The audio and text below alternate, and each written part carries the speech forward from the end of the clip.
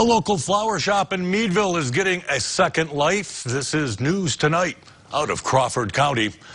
Loeffler's, the longtime family-owned flower shop in downtown Meadville, has changed hands about 10 months ago. Travis Crytzer becoming the new owner of the shop that served people in Meadville now for more than 93 years. Well, today, the new owner holding a grand opening event to show off some of the updates inside his store.